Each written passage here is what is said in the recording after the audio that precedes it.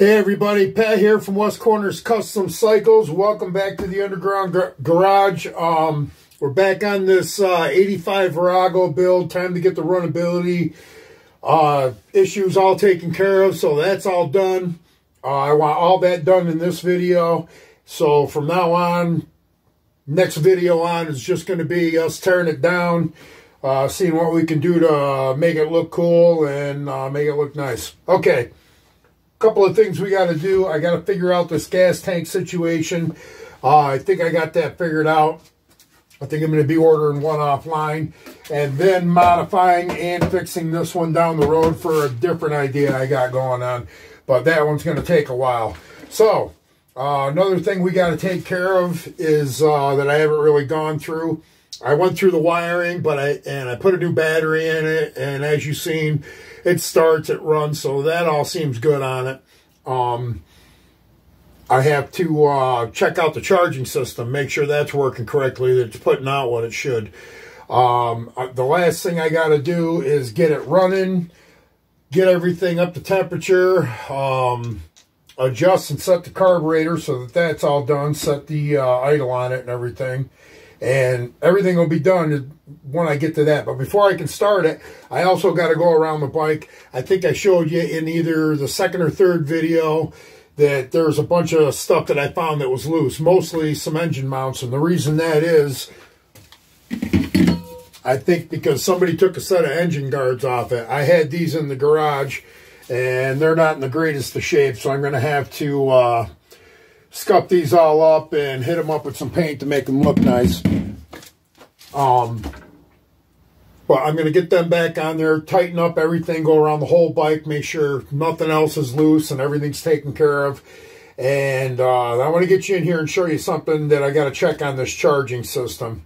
It has to do with the regulator. It goes on the back side of the left rear foot peg. I'll get you in here. All right, this is the left rear foot peg. Mounts on the bike like that. This is bolted to the back of it. This is your regulator. I don't know if it's a regulator rectifier. I'd really have to look. But this bolts on just like that. These two screws.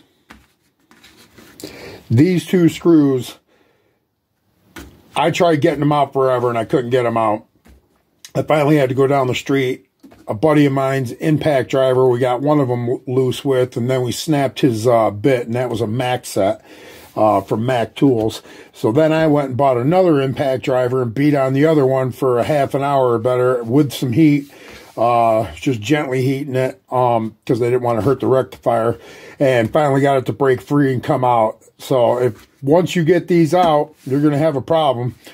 Put some anti-seize on them when you go to put them back in. Just a little tech tip. Anyway, the reason this has to come off is this unit is grounded from the backside. And you can see what the backside of this one looks like. It's horrible. Probably didn't have a very good connection whatsoever. Now, that gets its connection from right here where it bolts up to. So I have to clean both these surfaces down to bare, good, clean metal. Put some dielectric grease on it. Make sure it doesn't corrode up again. Then bolt this back down. Anti-seize on the bolts. Now, where this gets its ground from to give it to this is from this mount right here and this mount right here. To where it mounts to the bike. They're two 10mm hex head bolts. And so you got to clean this spot off and the end of this off down to bare metal, good clean metal. Same thing, dielectric grease. And you have to clean the spots off on the bike where these meet up to. Get them down to bare metal. So that everything's got a good ground, and you don't have to worry about that. Because if this isn't grounded, you're not going to be putting out what you should, and your battery's not going to be charging the way it should, which makes it harder to start and a bunch of other problems. So, I'm going to get this cleaned up. Then I'm going to bring you back, take you out in the garage, and show you how this goes back together. And I'm going to show you another tip when we get out in the garage on the bike on what I do just to give this a little added insurance. I hook another ground to it right down from the negative on the battery. And I hook it up where one of the bolts, you know, on this tab here where it hooks up. But I'll show you that when I get out there. All right, let me get this cleaned up, and through the magic of video, I'll be back in a second. Okay, everybody, we're back. It's several days later because I took the liberty while I had these off. I took the foot pegs off. As you can see, it looks 100% better than it did a little bit ago. I spent a couple hours, sanded these down, hit them with some self-etching primer, let that dry for a day, put a couple of coats of this. This is actually chrome paint on here. I didn't polish up the aluminum, but gives it kind of an aluminum look. It's not really chrome, but turned out pretty decent. Looks a heck of a lot better than it did. But okay, we're back on this. I'm going to show you. I got this all set up. This is cleaned down to bare metal, like I told you. I cleaned up the back of the regulator itself down to bare metal. I'm going to take and put dielectric grease on here and on the back of the regulator. Going to get bolted back on here. One screw here. Another screw through here. I cleaned up the two tabs, or the two mounting surfaces where it goes to the frame. I actually cleaned up the, this is bare metal here, this is bare metal here. And I cleaned up where it mounts on the bike. It's all cleaned up down to bare metal. So I'm getting dielectric grease on all that, so we got good connection. Another thing that I did, this tab right here, I cleaned that up down to good bare metal. And what I do once I get it out on the bike, just for a little added insurance to make sure that I have good ground and don't lose it. I should have all good ground here. I also cleaned off the ground connection where the main ground cable comes from the battery down to the frame. But I'm going to put another wire that hooks to here with a little eyelet, and that's going to go up to the negative on the battery also. So there'll be a negative right to the battery hooked here, and we're going to get a negative connection where we mount it up. So that's how that's going to go on there. I'm going to get out in the garage, get this mounted up, show it to you. Then we're going to get this thing started and warmed back up, let it run for 4 or 5 minutes, get up the temperature, and I'm going to set that carburetor. And then I'm going to get a multimeter on this and make sure that we're putting out what we're supposed to. Usually when a bike's idling, it's going to show like 12 volts. You want to roll it up to about 2.5 grand, in that range somewhere. And then it should show 13.5 volts. So we'll see how all that goes. All right, let's get in the garage. All right, everybody. As you can see, we're back out here in the garage. It's snowing outside. My glasses are all wet. I've got the foot peg back on. Regulators on the way I told you it was going to be. I've got the wire run from the battery down to the regulator, so it's got the grounds like I said. I've got the IV bottle filled back up with gas. Got a multimeter right here, so once it gets warmed up, I can take it up to 25 RPMs, give or take, and see if this thing's putting out 13.5, which it should be. And if so, then our charging system's good. And while it's warm, I'm going to set the air-fuel mixture on this. Once I get that dialed in where I want it, I'm going to reset the idle at about 1,000 RPMs. And that should be it on the running aspect of it for now. And then we can get tearing it apart. If you haven't noticed, I've taken the rear fender, blinkers, sissy bar, and everything else that was on the back off of here. It's been several days. I've been cleaning stuff on the side while I was painting that foot peg and getting everything ready to go back on here. So let's get this fired up and get her warmed up.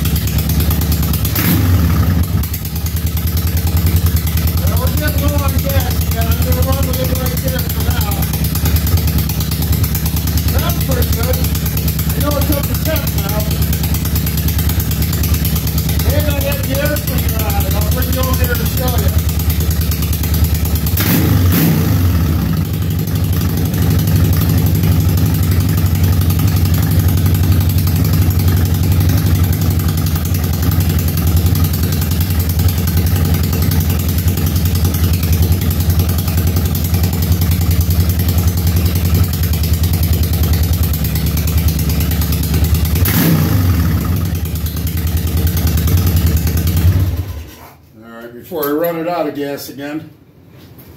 Not too bad. Sounds pretty good. All right. Now,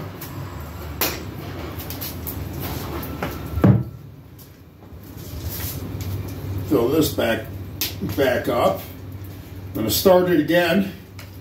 I'm going to check the voltage on this when I rev it up to about 2,500 RPMs.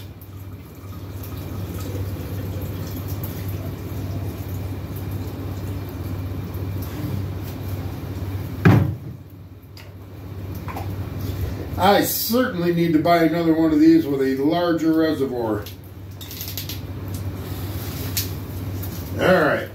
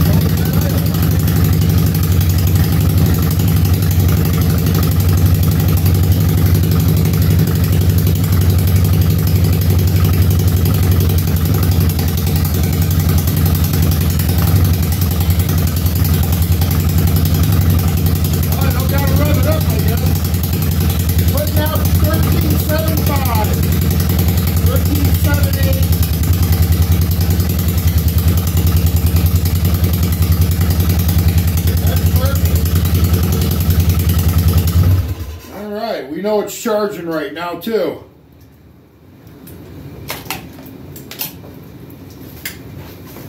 Get you over here. Show you the air cleaner I put on it. Now see what's going on out here? Been going on all afternoon. But there's the air cleaner I put on it. See if I can get you in here a little better. It's even trimmed in gold, just like the motor is on these Virago 1100s. So, there you go. Get you back over here.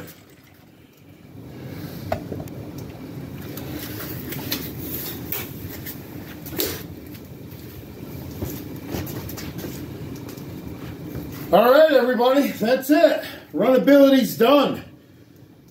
Well, it's about 35 degrees out here. Maybe a little bit warmer, not much, or it'd be raining.